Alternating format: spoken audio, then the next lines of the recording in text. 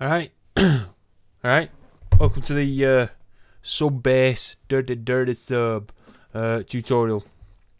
Right, what we're going to do here, obviously, is do a sub bass. I'm just going to show you how to make it shake the wax off your ear. So, put a mixer in. Put a Thar in. Again, always initialize patch when you're making something of your own. Shaboom.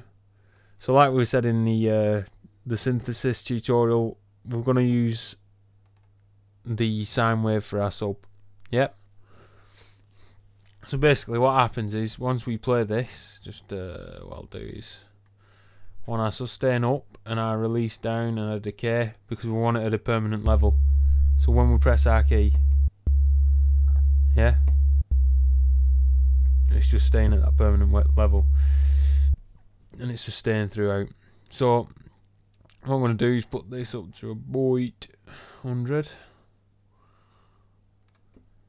you can hear it. Yeah. So what I'll do is sweep that all you do then is sweep the frequencies to listen for the sound.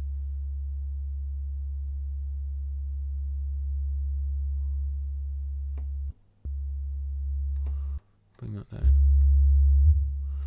Bring your envelope down, because we don't want the frequency filter to have anything to do with it. Yeah.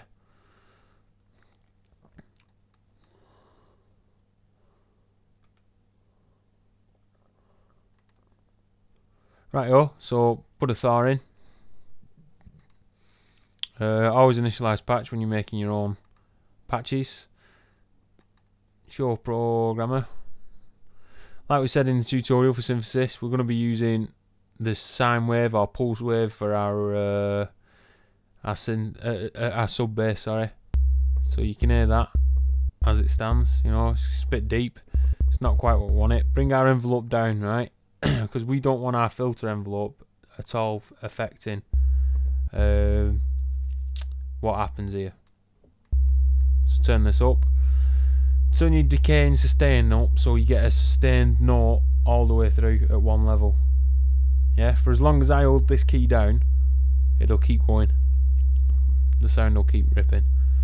Right, so you put your resonance up to about 100. And then what you do is sweep on your frequencies, and you'll hear a change in the volume. Did you hear it?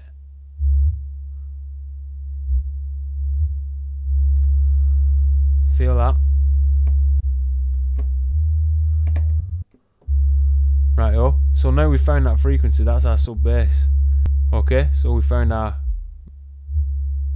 volume change. Now what we want to do is beef it up. So another analog, another sine, bring that down, initialize, another analog, bring it down,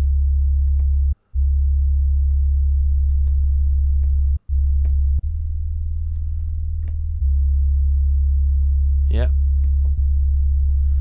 Okay, so we've got our sub sound there. That's our sub earwax sound. Earwax shaking, chest rumbling, you know it's on. So what we'll do is put a EQ in, and obviously we want to get rid of all the high frequencies. So any high frequencies we want to get rid of. Basically what I'm doing here is initiating, so I can bring these frequencies down, bring the gain down. Don't want the frequency that far up.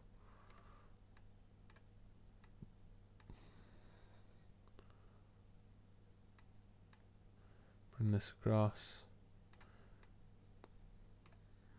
So basically what you end up with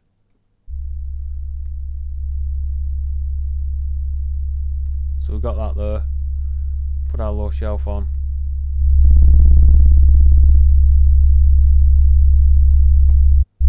And there's your ear rumbler.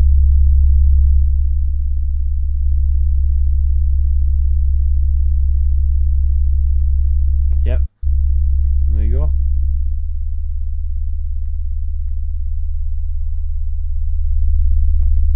There you go. That's your sub bass.